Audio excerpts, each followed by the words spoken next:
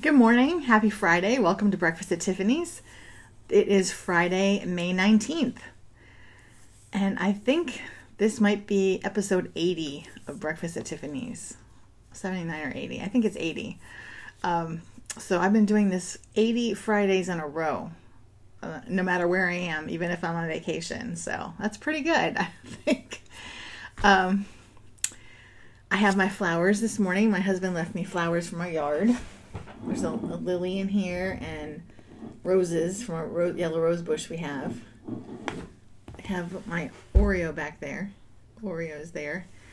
And very soon I need to be changing that tree over because not this Sunday, but next Sunday we'll have our Father's Day sale. So a lot of stuff for men coming up in that sale. And I haven't decided what Mrs. Goose is going to wear. Oh, Oreo's leaving us. But, so I'm not even sure what I'm going to do with the tree. I might just, since that's like the day before Memorial Day, I might just move into the patriotic decor for the tree. So I don't really have Father's Day decorations for the tree, you know. So, anyway. It's been an interesting week. Been a very crazy week. It started with Saturday when I didn't get Show the Sale Saturday up on Saturday. I had to put it up on Sunday. But I did. My husband took me out on Sunday was Mother's Day, so I hope everyone had a great day.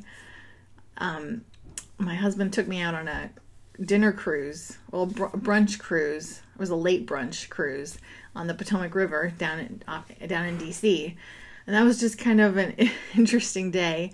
A lot of traffic to get down there. We thought we were going to miss the boat. We were so late. And then the parking lot we wanted to park in was full. So we had to go to a different parking lot and hike it to the boat really fast, which I love, right? If you know me, you know I do not hike, and I do not hike fast. But it was interesting. So I was glad I wore sneakers, but when I got to the boat, I felt a little underdressed because everyone was dressed up in their Mother's Day finest, and I had on jeans and sneakers. But heck, at this point, you know, when you have to walk like that, I'm kind of glad I have my sneakers on. So the food was good. It was a nice buffet. It was a little loud. They had a DJ and a dance floor in there, which I was not expecting, and it was a little loud. So as soon as we ate, we went back up on the deck and just sat up on the deck. The very top deck of the boat had a couch on it that we sat on, which was kind of neat. So I like being on the water, but I realized that I need to be closer to the water, like to feel like the water lapping up around you. Like I was way up on the top. We couldn't really see the edge of the water. You could only see the distance, and I don't know. It wasn't the same feeling that I get when I'm like, my soul gets very happy on the water. Like when we were taking little boats in Newfoundland and stuff, I was like, oh yeah, this is what I need. But I wasn't close to the water, so it was a different feel. So we probably won't do that particular boat or cruise again. It was really crowded and long lines to get onto the boat, and then even to get seated for the meal. Very long lines to stand in, but it was nice, and I appreciate him doing that for me. I didn't really get to see any of my kids on Mother's Day, but I did hear from them, so that's nice. What else? Monday I did a post about some flash fire fun facts about me that maybe you didn't know, and one of the things I said was that that Andrew and I got married in a Civil War wedding. And I got some requests for wedding pictures. So I think I'm going to put those in the group this weekend. I haven't had a chance all week to get them up in the group, but I'm going to put them up this weekend, I think. Let me see. I can't remember what the second fact is I put in there. I don't remember what the second fact is. But the third one I wrote was that I'm obsessed with alpacas, and if you've been following me at all, then you know that that's true. So that was and I have a picture of me with an alpaca too, so maybe I'll put that in the group also. But then Tuesday I put up a post that was like, it's a fresh start, And I put up some real summer fun outfits there that I tagged that you could shop in our store for. Really good, reasonable prices too. But you know, we like that. And Wednesday, I asked if you were an early bird, a night owl, or whatever kind of bird thrives in the afternoon. And I am definitely, I don't want to say night owl, but I guess I would say I'm more a night owl than an early bird, and I'm definitely not a thriver in the afternoon. I have been known to fall asleep at my desk around 2 or 3 o'clock in the afternoon, so that's not good. But I seem to get the second wind and get like really into stuff like around 9, 10 o'clock at night, right when my husband's trying to go to bed. I'm really into whatever I'm doing, really. I'm like, I'll be up later. I get really into what I'm doing, especially on the nights of the week where he's not here. Like when he's out working, I mean, I will stay up working late. And then yesterday, I put up a reel. If you haven't seen it, you should watch it. And it shows me, it's a time-lapse video of me pulling all the sales, all the items that have sold, shipping them all, and then going over and photographing a bunch of items. So it basically shows a day in my life. Well, not even a whole day, but the store part of my day. So I start out, you know, I sit at my desk in the morning, do some, clean off the desk a little bit, kind of plan the day on the calendar. And I'll kind of plan it depending on how many items I have to ship and things like that.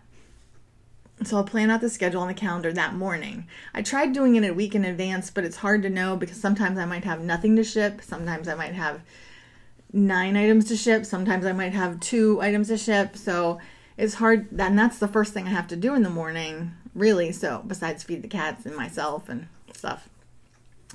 So I found that coming downstairs, feeding the cats, getting my breakfast, and sitting here while I'm eating my breakfast, planning my schedule for the day is better than me trying to plan the whole week on Sunday or something like that. So that's what I've decided works for me.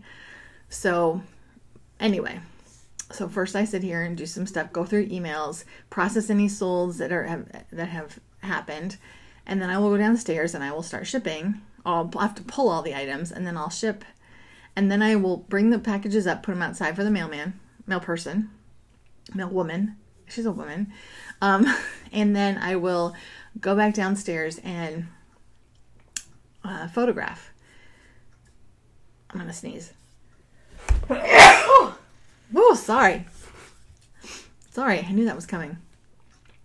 Anyway, so I will usually photograph until about 1-ish, 1 o'clock in the afternoon-ish. And then I'll come up, get some lunch, and I will sit at my computer and I'll log into my bookkeeping job, and I will work 3 or 4 hours on that. And that's my typical day, except for Wednesdays, which is when I go to the office and do my bookkeeping job all day long. So then, if I haven't already done any listing or things like that, I will do that in the evening after I'm done with my bookkeeping job. But if I have less shipping to do in the morning or something like that, then I might actually do the listing in the morning if Lori has drafts available for me to list. So that's kind of my day in a nutshell, most of my days. And I put a little time-lapse reel there. It's kind of fun to watch. So it was like 5 hours and 1 minute and 30 seconds. So the only problem I had was when I was doing the time-lapse video, there was one point where my son came downstairs in the basement, stood right in front of the camera with his back to the camera talking to me because he didn't realize the camera was rolling. So I did have to edit out those couple seconds where he's like blocking the camera. He was actually standing there for like 3 or 5 minutes, maybe even talking to me. But in the time lapse, it's only like a few seconds. But I had to cut that out because you just had this body standing in front of the camera. So, but he had no idea the camera was running. And I kind of forgot while I was talking to him too. But it was kind of funny. So anyway, I hope everybody has a great day. I have to go downstairs, and after I put this up, Fridays I have to do this first, and then I'll go shipping, and then I'll do the photographing. Why? I've been saying photographing lately instead of photographing. I don't know why I keep doing that, but I'll talk to my husband and I say, I'm doing the photographing. And he's like, I'm like, I don't know why I'm saying it like that. Photographing. Gosh. And then I have to come up and work more on my barcodes project, because I'm working to barcode everything that we have in the store, especially the items that we're taking to Wine Fest. But might as well just do them all while I'm doing it. So I'm hoping I can get some help. I've reached out to a college student that just came home for the summer to see if she will come help me in the weeks before the Wine Fest, for a nominal fee, because I need help getting all the stuff prepared to take there. So anyway, that's what I'm going to be working on for the rest of the weekend, really focusing on trying to get that barcode project done and at least get those things printed so that if she comes, she can start labeling stuff and pulling the items for the sale. So anyway, we're also going to do a test run. I don't know if we're going to do this weekend or next weekend, but I got a canopy for the Wine Fest, and I'm going to set it up in the backyard and put all the furniture, the fixtures in it, and like test run how I would set it up. So that's a whole project. That might have to wait till next weekend, or maybe the weekend before the Wine Fest, which is the first weekend in June. I don't know. But there's a lot of stuff to do. So much to do. My to-do list is still all in my head, and I need to get it on paper because there's a lot. Anyway, I hope everybody has a great day, great weekend, and I will see you soon. Bye.